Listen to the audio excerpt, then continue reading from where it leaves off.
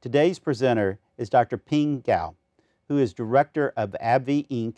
in Chicago. Dr. Gao obtained his PhD in analytical chemistry from Purdue University and spent over 27 years in the pharmaceutical industry, with stints at Upjohn, Pharmacia, Pfizer, Amgen, and Abbott. He developed his scientific and technical expertise in the area of pre-formulation, formulation science, and drug delivery. Please enjoy Dr. Gao's lecture. My name is Ping Gao. I'm working for a pharmaceutical company called AbbVie. My work is doing the drug products development. Today, it is my great honor to be invited here to NIH to presenting a lecture on enabling formulation technologies for improving oral absorption of poorly water-soluble drugs. As I'm working for industry, so I'm really limited by how many examples I can really be presenting to you. So I'm really use the best literature data plus my own research work in the slides and trying to share with you some fundamental concepts and also case studies of this enabling formulation technologies. This is outline of my talk. First, I give you an introduction. Second, I will talk about what are the enabling formulation technologies, which are really listed here in 4 categories below. One was a prodrug, one was nanoparticles technology, another the lipid formulation technology. The last one is the amorphous solid dispersions. There, we are trying to give you a general overview, the mechanistic understanding of the improved absorption with these formulation technologies, and I will be draw conclusions at the end. First, when we're really working on the drug, we call it API. API called active pharmaceutical ingredient. That's basically common name is the drug. You're starting with the drug as a powder. Really, you give the patient is the oral drug products. It's either presentable in the pills or capsules, tablets, or sachet, but they need to be formulated. Formulated means you really have converting the drug powder to be adding other excipients that would be at the drug products and must be bioavailable and also stable, means chemical, physical stable, and also manufacturable. So how do we really make the API goes into the oral drug product? This is called a formulation. When you really have drug products really take orally into your GI tract, the drug product will go through multiple processes, which is kind of pictured here. First, you go to your stomach. You really could have a disintegration of the drug products in the stomach, which really break down into particles, powders. Then really, the powders will goes to the GI fluid, goes to small intestine. The major absorption would happen in the small intestine, goes to the membrane. Before you really get to the absorption part, the drug powder has to be dissolved in the solution. That means the drug really has to be in the solution. So the dissolution is one of the first important steps. The second one, really, the solution touch the membrane, the drug molecule will pass through the membrane in order to get really absorbed. So this is the kind of 2-step process, which is outlined here. The first step, you have the really drug particles will be dissolving into solution, reach the concentration in the lumen. The Cl means the drug concentration in the lumen. The second step is the drug really have to touch the membrane, goes penetrating or permeate through the membrane, go to portal vein, which is goes to systemic circulation. The first is dissolution, the second is permeation. And 2 major steps are considered the most important factors in the drug absorption process. There's a multiple dosage forms. First, we call it immediate release, which is indicated here as a very fast, high Cmax, which quickly decline. Another drug products type are called extended release, which reach a high concentration, but not the highest. You're trying to control the concentration in the body by control the release rate. So these two very different types, one called immediate release, one called extended release, and which is a lot of times based on the therapeutic activity. We want to be either IR or ER. So in this lecture, we only talk about immediate release because most of enabling technology can be used for extended release. But the majority of work which I'm talking about today are really within the IR type. As I just mentioned, that we have two major steps. One is the dissolution, one is the permeation. These two parts actually relate to the major attributes of the drug products. We call it solubility and permeability. So this is the BCS scheme, which is standard for Biopharmaceutical Classification System, BCS, was proposed back to 1995. Now it's very well adopted by the FDA, which is as a general guidance.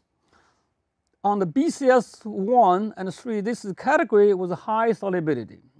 That means you have really could dissolve in the drug, which is less than 250. This line here is more 250 ml. So you really can dissolve the total dose of the drug within a 250 ml of water. You have high solubility. With high solubility, you could have a high permeability, that's a BCS type 1. You could have a low permeability, that's called a BCS type 3.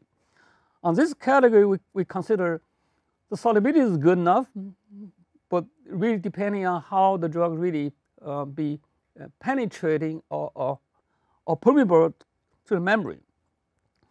On the right hand is with low solubility, with high permeability or low permeability. So this BCS 2 and 4 drugs, which are most time considered a very challenge. For instance, with the BCS 2 drug, even the drug is highly permeable, but its solubility is low, which means not really being able to dissolve in the GI tract, which is really require a large volume of water in the system, which we don't have. So this is on the BCS 2 and the 4 drugs. You really need using enabling technology in order to deliver the drug. The BCS system has really been become a very major concept to driving our drug product design and develop process. This simplifies the drug absorption by two primary factors. That's promoting understanding of the key biopharmaceutical properties, which is most important with guiding selection of new chemical entity. NC stands for new chemical entity, with a meaningful criteria and expectations for how would you try to understanding what are the challenges really facing for new drug products. And also really helping us to improve the efficiency with focus on overcome the major challenges. And it is very widely used by regulatory guidance, by FDA or by European EMA, which is for clinical studies and by waivers. Before we talk about the detail, I would like to give you a general understanding how is the challenge. The major for the oral products for BCS 2 and 4 compounds is the high dose number. The dose number is defined here is the dose of the total amount of drug divided by 250 ml. Why 250 ml? It is a little arbitrary. It is considered is the most commonly used volume in the GI fluid. So even though this is arbitrary number, it has been very widely used for this concept. So the dose divided by 250 ml, that's kind of concentration, divided by C star. C star is the drug solubility in the medium. If the dose number is very high, for instance, beyond 10 or 100, we know that dose number really could present a big challenge. The second concept here, we call the maximum absorbable dose, which is really treat our GI tract as a pipe. You really have the drug concentration which is necessary in order to get the maximum amount of drug really get absorbed. So let's say you have a solubility CS is listed here as 1 microgram per ml. If we give a dose about 250 milligram, even with the highest PE, you could really get all absorbed up to 5%. If it really goes to solubility again 10 microgram per ml, you could boost by the factor of 10. If it really goes to 20 microgram per ml, you could really almost to 60 to 100%. You really have the high solubility here, so you can really get completely absorbed. So the concept here is you really have to working on the solubility in order to get the complete absorption of the drug. But normally we don't have a high solubility. So the key concept of the enabling formulation is, can we generate a temporarily supersaturated state? Means the solubility of the drug, it is 1 microgram per ml. But can we, using any technology, to make the drug really reach about 10, 20, even 30 microgram per ml, then we could really sustain it for a short period of time, which on hours. We don't need it days or months. We only need that be hour, 2 hours, even slightly longer. Then we could really boost the oral absorption. So this is one of the key concepts I'm going to refer back and forth multiple times. Let's back to the dissolution rate. The dissolution is the first step which really requires the drug to be absorbed. The dissolution rate here is well described by the Noyce-Whitney equation. The dm/dt is the dissolution rate, proportional. The d is the diffusion coefficient, h is the diffusion thickness. This is fixed. However, the particle surface area A, the CS is the concentration of the drug near the surface. The CB is the bulk. The A, CS, CB are variables. So the key objective here, if we really want to enhance dm/dt, we could really enhance the surface area. That's mainly the particle size reduction. We could really, using surfactant to solubilize the drug, to increase both CS and CB. We could also use amorphous solid dispersion technology to increase both CS, CB. We could also use the prodrug. So this all the technology are very much based on to change the 3 variables, A, CS, and CB. So now I'm going to talk about enabling formulation technology in 4 categories. First, let's talk about prodrug. So prodrug essentially is a parent drug attach a chemical function group which change either the solubility or the absorption rate. So really you have the moiety which is really attached to parent drug, but this the moiety has to be off either in the GI tract before or after. So this is the drug with attached new functional group, which call a new chemical entity, will be more in the biological environment, really back to chemical or biochemical process, goes to transformation, relieve the parent drug separate. This is a well-known case for HIV drug for AIDS. This is the parent drug which have a very low solubility with about a 41 microgram per ml. Was attaching a chemical function group with a phosphate related function group, really increase the aqueous solubility about 8 times higher. And this is really has been marketed as a prodrug in the market, which is as from GSK. And this is give you a much better chemical stability and also as a bioavailability. this is table are really from very recent review articles talking about the prodrugs approved by FDA since 2010. The prodrug approach has been very widely used for either enhanced solubility as well as enhance the target delivery and to improve the formulation and so forth. So prodrug has been very much widely used to fundamentally alter the drug's physical, chemical, or biopharmaceutical properties to make the drug better for human use. Now I'm changing the gear to talk about nanoparticles.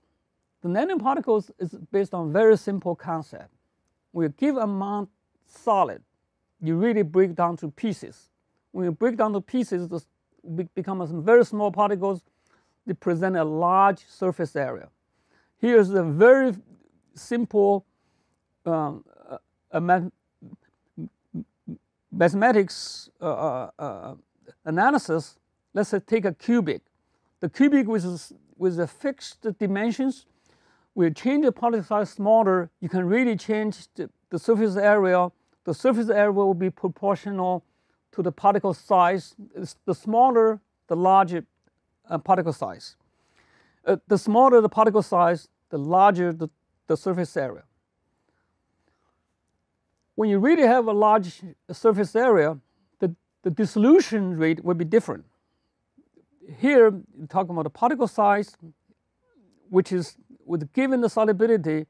If you have a large particle size with 10 microns, it takes minutes. If you really go down to solubility low to 1 microgram per mil, with 1 micron particle size, it takes 30 minutes. If it goes down to low solubility as 10 microgram per mil, even as 1 micron, take about 2 hours. We know that the human GI transit time is very short, only limited to 3 to 4 hours. So the dissolution rate here are very important factor. If you have to reduce the particle size when you have a low solubility compounds, because you want to really shorten the dissolution time. Only here you look at this particle size. When you reach a low solubility, you have to be in a nanoparticle size range in order to within 30 minutes to a few minutes time window, in order to get a drug really dissolved in the GI tract and really get drug absorbed. So this is the study from Merck.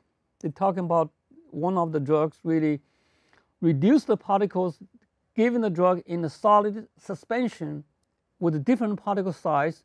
You can see the PK profile are fundamentally changing from 5.5 micron particle size, will be increased the PK profile when the particle size reduced to 1.8 microns, further reduced to 0.48. You can see the PK profile get much better, get a high Cmax, get more complete absorption due to the particle size reduction.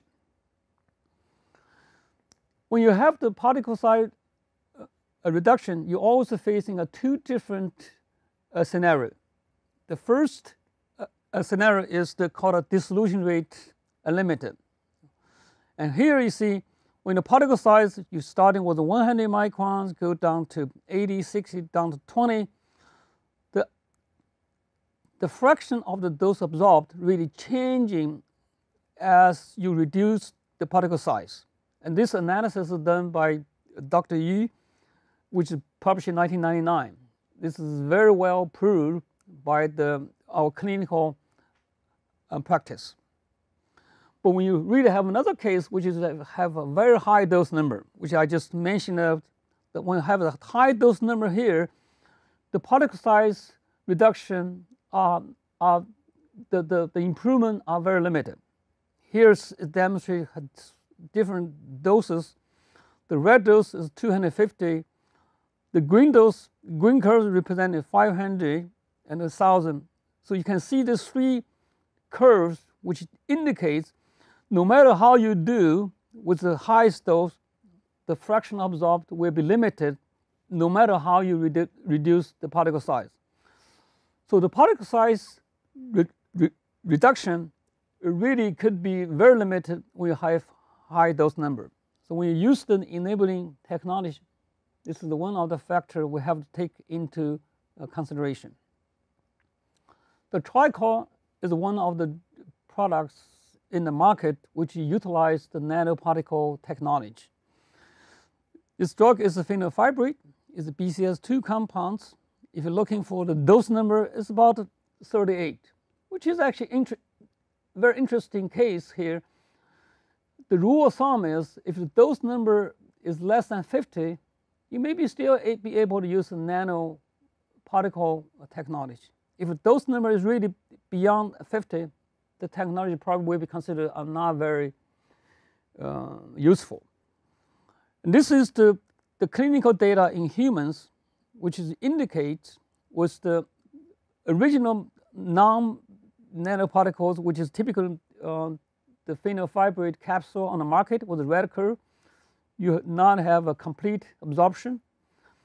When you have the nanoparticles-based tablets, you can see the boost of Cmax and AUCs. You have much better bioavailability. On the left hand, on the right hand here indicates when the dosage form given in the fat or fat state, almost the same AUC. The food does not have an impact upon the drug absorption. That's a good sign. That means patient, you don't have to take food when you're taking the drug products. If you use back the old old capsule, the patient has to be really being taking the drug product with the food in order to get a maximum absorption. So when you use the nanotechnology, we really promote a complete absorption of drug, which means you don't have to worry about the food effect.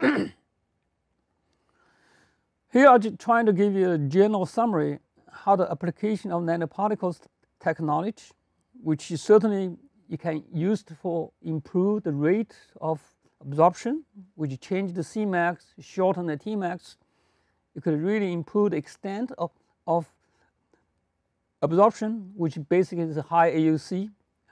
And this has been very early on used because the nanoparticle can be easily work in the laboratory, so it can be more broadly used for tox studies in early discovery phase.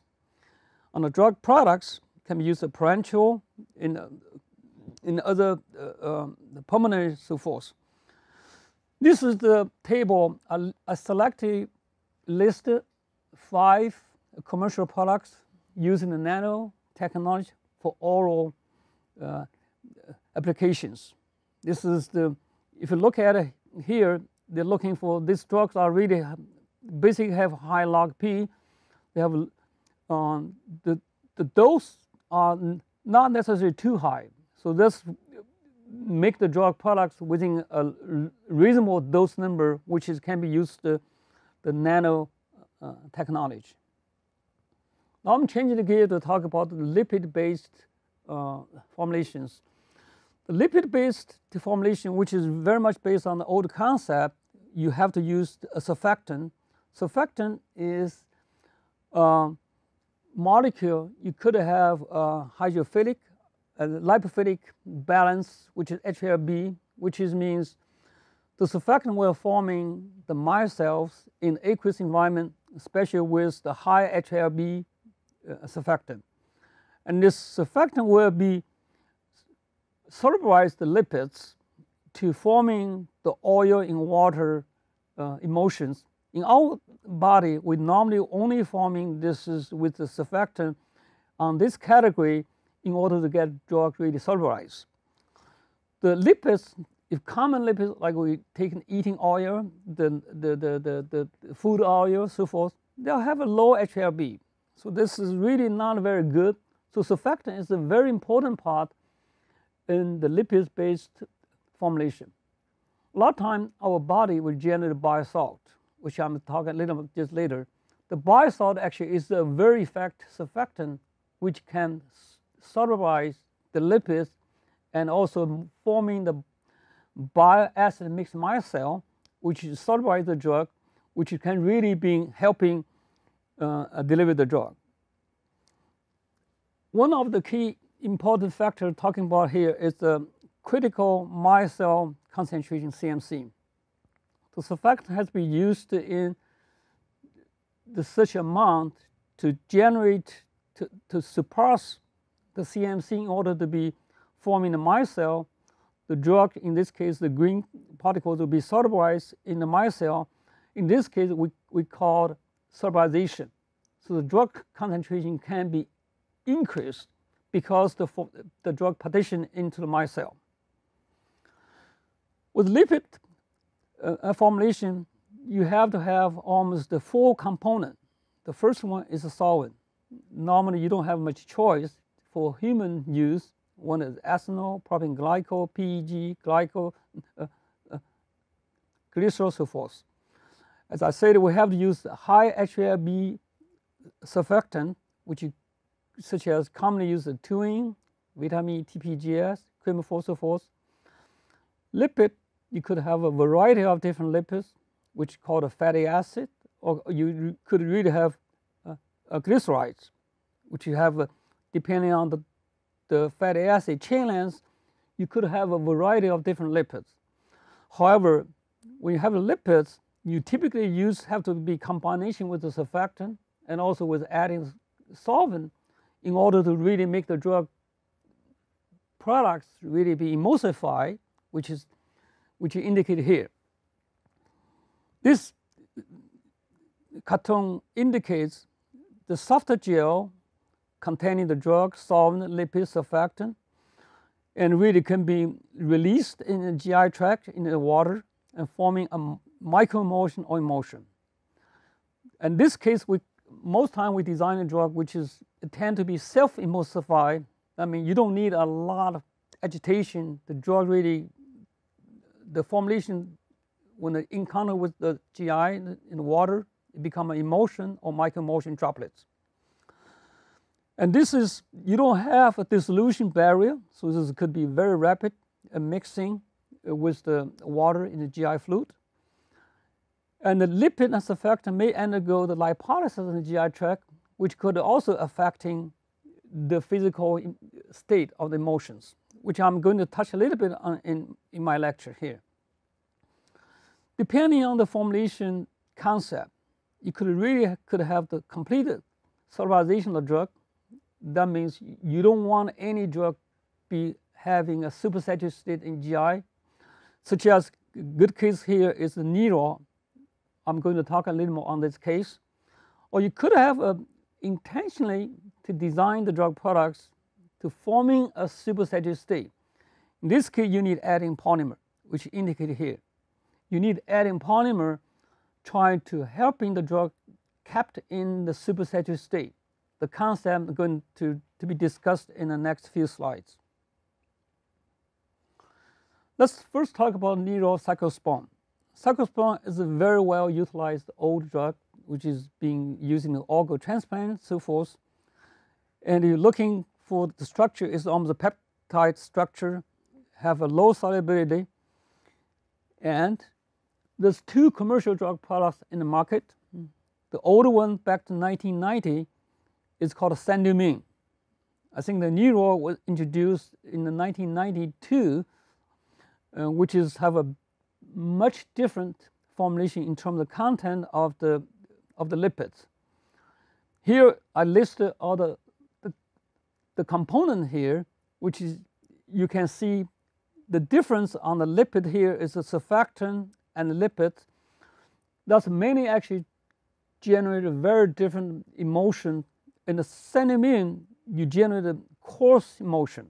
Coarse emulsion in the particle size about 2 microns to 5 microns.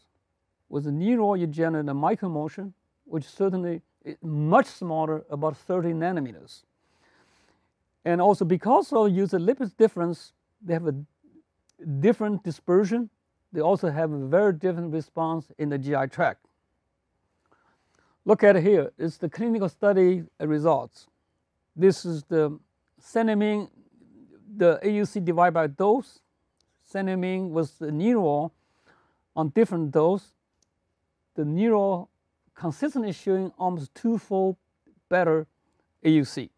So this is really means the newer formulations are better bioavailable.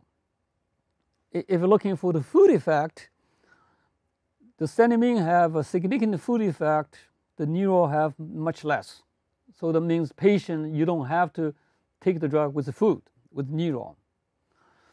This is probably the most important part was the difference. With Saniming, the AUC or the bioavailability of the drug very much depending on the secretion of the bile acid in the GI tract.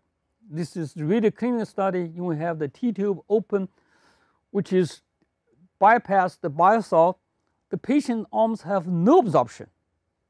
So that means for the organ transplant patient, if you don't have the bile salt secretion, you really cannot really make the drug really functional. In contrast, the neuro have almost independent performance. It doesn't matter you have a bile salt present or not. This makes the neuro are far better products than Saniming.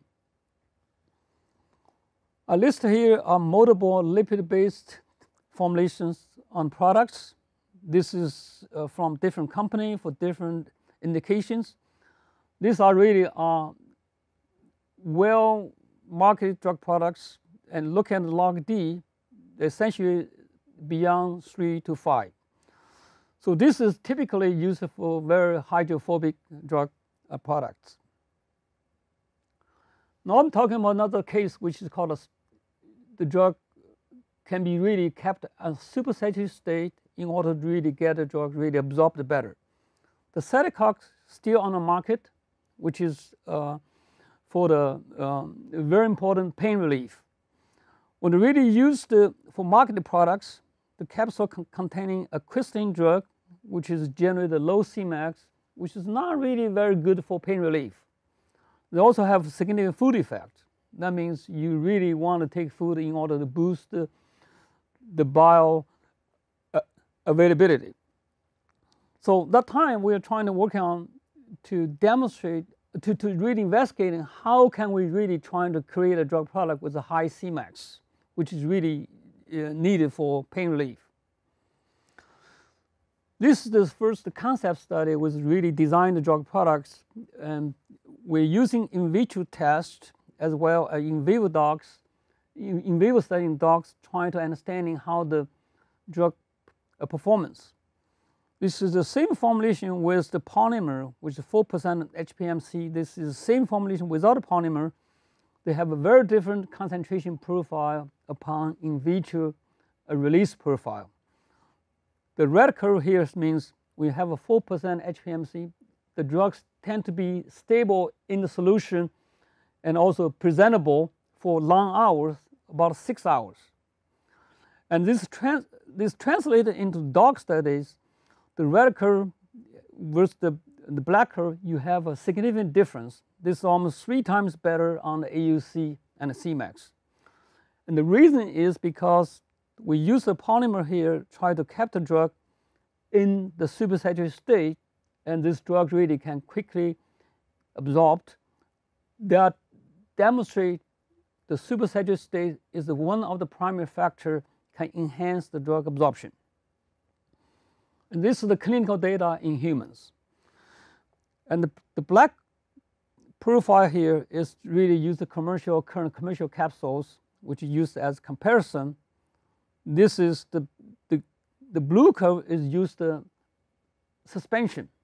The suspension particle size starting with nano, then so you can see slightly high Cmax, but overall the AUC are comparable to the commercial drug products. Look at the red curve. The red curve is a softer gel which containing the supersaturated self-emulsified drug delivery systems, which really you have 3-fold Cmax and 2-fold AUC compared with the commercial capsule. This really indicate you have a rapid and complete absorption of Celecox when you're using the right technology. Now I'm talking about amorphous solid dispersion. What been amorphous. We know the drug really, most time we have the drug in a crystalline state. The things are really arranged in a crystalline lattice. The drug products are really have a high crystal lattice energy. The drug really have a fixed melting point. If the molecules really are disordered, I mean they don't have a long range three-dimensional molecular arrangement. So there are no such a melting point, and the drugs really are very much randomly combined, forming called amorphous solid. They behave almost like a liquid. So they don't have a high crystal energy, so their dissolution rate will be much improved. So this is the cartoon we indicate. We put the drug mixed with the carrier, which typically is the polymer, and really making a solid dispersion, which is trying to as a API. The concept was very much discussed back to 2009, which indicate, can we really change the drug solubility and in the GI to reach to high enough? Then because of the supersaturated state, it's not really a stable state, it's metastable. So the drug really essentially forming like spring, put the drug concentration high enough and gradually decrease. It's called a parachute, so it's landed on. I here give a definition of degree of supersaturation is the concentration difference between the concentration reached level with intrinsic drug solubility. So the difference really here, C divided by S intrinsic is called apparent degree of supersaturation. If you read it for very scientifically definition, this should be really free drug concentration minus the intrinsic solubility, then divided by the solubility. So this is really almost approximate definition for you to easy to follow. We know that the drug really tend to have a strong tendency to crystallize. So they are reaching a critical nucleation concentration. They're going to crystallize as a solid. It is very difficult to measure the critical nuclear concentration, which is CNC. But we can really try to, using experimental approach, try to determine at what kind of concentration they're going to crystallize.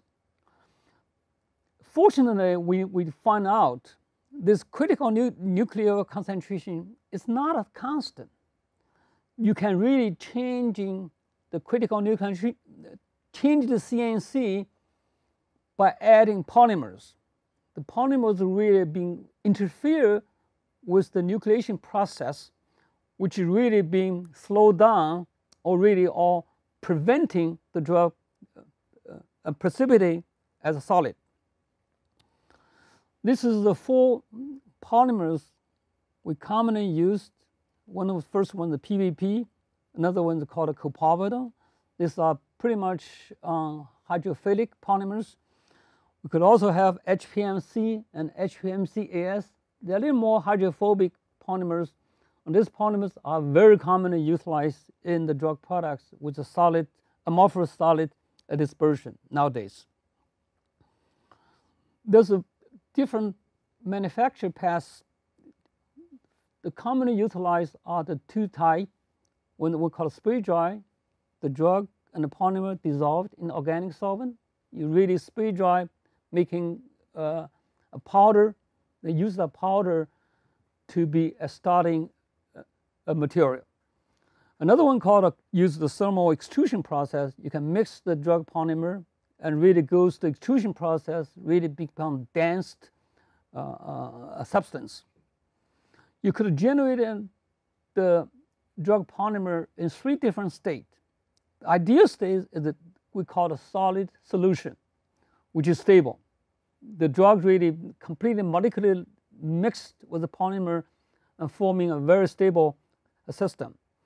Another, you could have amorphous drug really more as the clusters in this matrix, which is not very good, which is called metastable.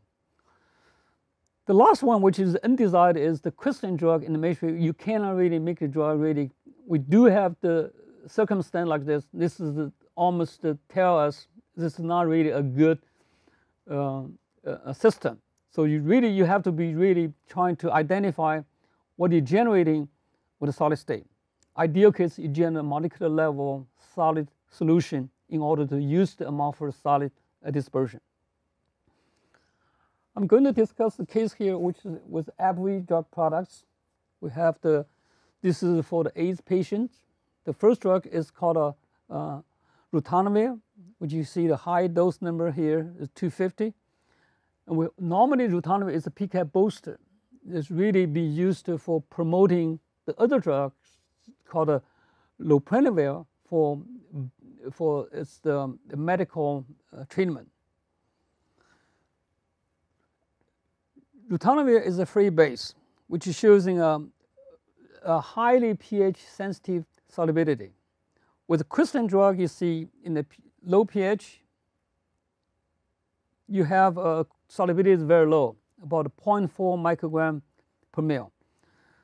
But with really amorphous drug, you can really reach a 4 milligram per ml. On the right figure demonstrated have a very different intrinsic dissolution rate, which is about 10 times better, which is corresponding to the enhancement of the solubility improvement. So by using amorphous drug, you can really enhance the dissolution rate because the solubility increase. This is a study we did in the dogs, which demonstrate AST stands for amorphous solid dispersion. If you use 10% AST with 20-30%, you see much better performance than the physical crystalline mixture, which is 10% PB, which is PB stands for physical mixture. And indicates that how the bioperformance is very much sensitive to drug loading. So 10% of the drug loading give the best performance. This is consistent with our understanding. We have a more hydrophobic drug content in the AST, you tend to decrease the dissolution rate. So this is the part of the reason. This is the commercial products. It's called a Calitra. It is combining the two drugs which you just talked about, ritonavir and lopinavir. This is manufactured through the hot metal extrusion process. And both the drugs are present in amorphous state. And with this drug, we replaced the original marketed capsules to reduce the 3 capsules by 2 tablets. We demonstrated new food effects. That's very important. And also we have a room temperature storage that the patient can carry all the time. So this has really enhanced the patient compliance and very good products you can carry on. You don't have to take the food. So this is a much better product for AIDS patient. I'm going to talk on another case, which is a research case. This APT-072 is a drug which is used for HCV candidate. We test in clinical because the clinical efficacy, so the drug was not really advanced drug products. But all the studies done here are used to human for proof of concept. If you're looking at the drug, have a very high log D of 3 and have 2 pKa's, which is highly pH sensitive. The solubility is highly pH sensitive. In the GI lumen, if you look at pH 7 below, the basic solubility is constant, less than 0.1 microgram per ml. The dose projected is 100 to 400 milligram, give a very high dose number. So this means we know it's a very highly challenged drug we need to work on for oral. This is the clinical study results. which give you 4 different formulations. The first one we call the amorphous solid dispersion tablets using the polymer called the copovidone. The WG stands for wet granulation process. AC tablets means the 2 different compositions. They're slightly different in their compositions. The capsule, which is basically is a crystalline drug mixed with other excipients, which is used for clinical studies which have low dose. So the relative bioavailability was listed from clinical studies. The AST gives the highest, which normalized by the dose. The wet granulation tablets gives about a 50%. The capsule only gave us 16. So this study in vitro demonstrate how important is the supersaturation. If you're looking for the capsule, the black curve essentially on the bottom are very low concentration by our in vitro test. The WGWC, which is in the short-lived concentration and quickly go down, means the drug release reach a highly supersaturated state, then collapse. They decline back to the low concentration. Only the blue curve here, which is reached a high concentration and lasts about 2 hours. And this is really due to the supersaturation of the drug was kept in the solution because we use the right excipients. And this indicates the amount of the polymer used with the drug. In AST, the drug polymer ratio is 1.5. In a wet granulation, use much less polymer. In the capsule, is no polymer. So this really indicates if we use the right drug polymer ratio, you can keep the drug in the GI concentration high enough in order to boost their bioavailability. This is the commercial AST drug products currently available on the market. If you're looking for their log D, typically 3 to 5, and dose number is high. You can look at the dose. So this is very much reflecting the AST technology are very much effectively used for hydrophobic drug molecules. Finally, I'll touch about the mechanistic understanding of improved absorption. What is the polymer doing? Try to keep the drug in a supersaturated state. So when really drug polymer are in the homogeneous solution, without a polymer, the drug tend to be crystallized in the crystalline nuclei, which is forming a crystalline lattice. So if you don't have polymer there, so this pathway is very much naturally goes to from supersaturated state, crystallize, become a crystalline drug, and back to very low solubility. When we have a polymer here, we call the polymer crystallization inhibitor, which is called a PCI. You really can preventing that path go through. You only can go to amorphous because you have a polymer absorbed on the nuclear surface, really trying to interfere with the crystallization process. So the drug products cannot be really forming a crystalline, but forming amorphous solid. The amorphous solid become aggregates together. So you can really effectively try to using the polymer type or the right amount relative to the drug, try to control the crystallization process in vivo. So this is the most important concept, truly not necessarily with amorphous solid dispersion, and also with the lipids-based, they also can use for prodrug too. So this is the very most important understanding how the polymer be very effectively trying to changing the crystallization process in vivo. This cartoon tells what happened in vivo absorption. We typically have a 3 paths for oral. If you don't have interference, this most drug dissolving, forming a free drug, get absorbed. With lipid, you could really have surfactant, you really forming emulsions, and goes lipolysis and get absorbed. Our nature body secrete biosalt, and we're forming a bioacid mixed micelle, the BAMM, stands for bioacid mixed micelle. This really can solubilize the drug. We normally have a food effect because this pathway. So if we want to manipulate the different contributions, we want to minimize the food effect, we have to maximize the two pathways. The supersaturation is very highlighted here is you're trying to raise the drug concentration, the free drug concentration high enough, you really make the drug go through this pathway, supersaturation pathway.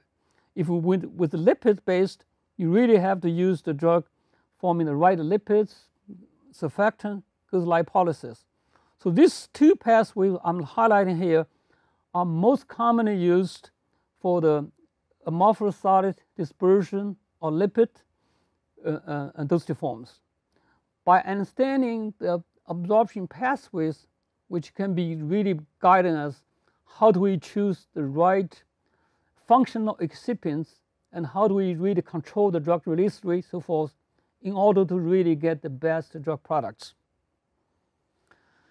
Finally, I'd like to conclude my talk. We talk about how do we select and this enabling technology. We talk at least 4 different enabling technologies. How do we make our decision?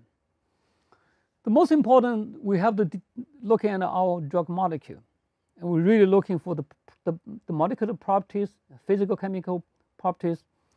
Here, I'm using a very simple parameter, TMTG. This is basically looking for representing the driving force for crystallization. On the x-axis are using log P as indicator. For log P, typically less than 2.5, we call it conventional technology, means the drug is not too hydrophobic. You can really use conventional such as crystalline drug mixed with the functional excipients. You don't have to really use enabling technology. Only when the drug gets very hydrophobic, which typically log P beyond 2.5. Don't treat these lines are very rigid lines. This is sort of the very much the fuzzy lines. We really have the high log P. You could use prodrugs commonly utilized for all kind of hydrophobic drugs. You can use it for nanoparticles. You can use it for amorphous solid dispersion. You can use all different categories.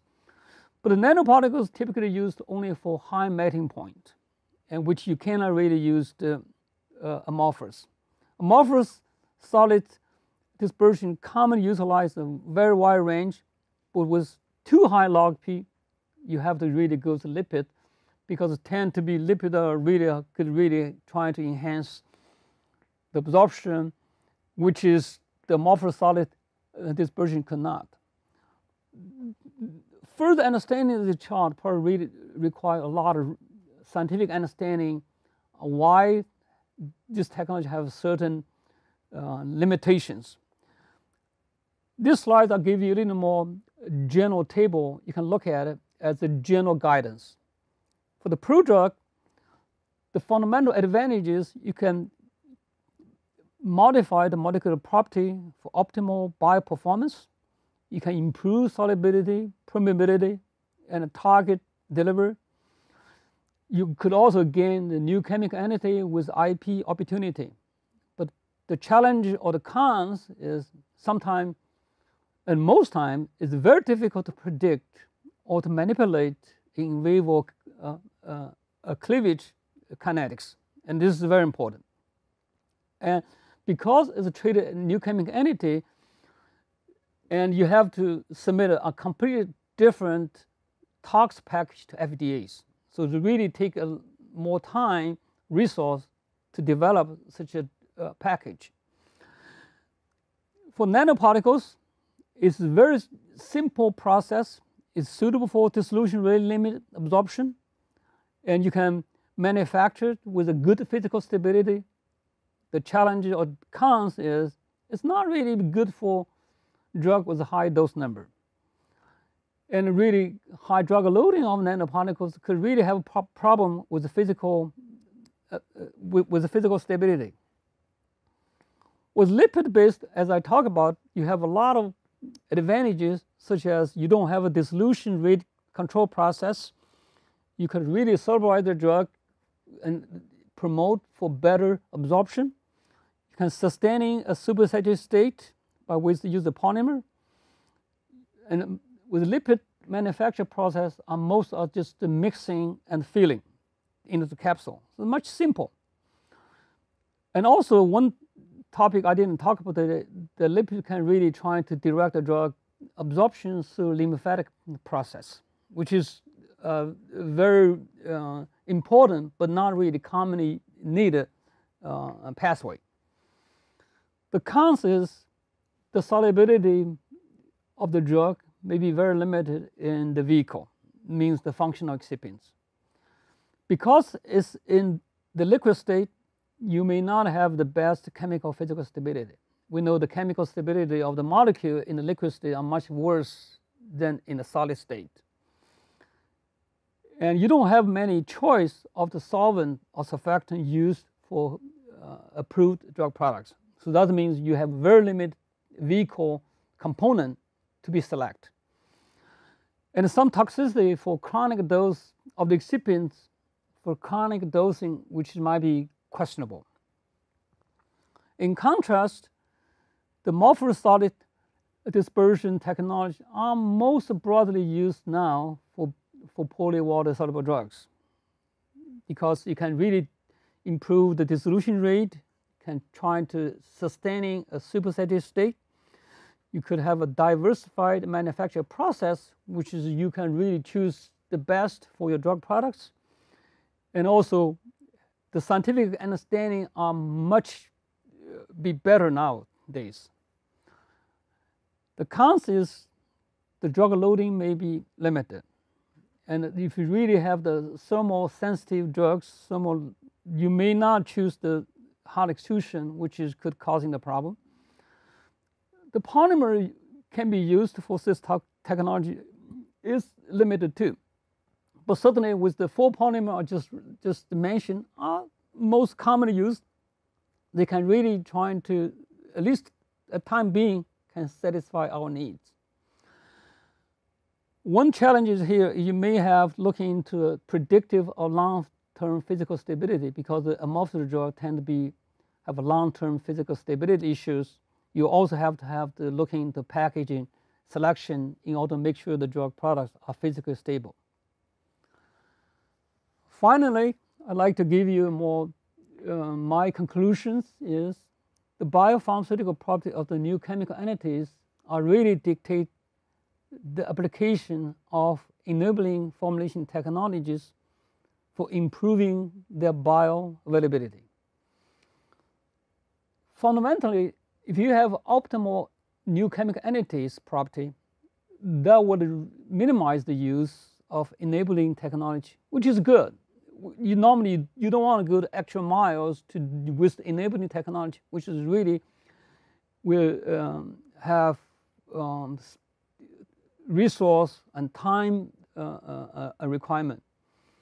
However, if you cannot have optimal drug biopharmaceutical property, we have to choose the right technology based on understanding of the drug molecules, such as also consider the drug loading, consider manufacturability and the physical stability and so forth, in order to choose the right technology.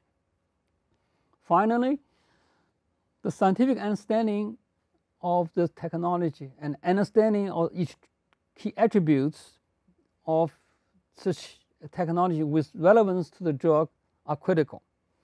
That's really dictate the success or failure of the drug products. I selectively list the reference for major topics listed here for your further understanding of each enabling technology.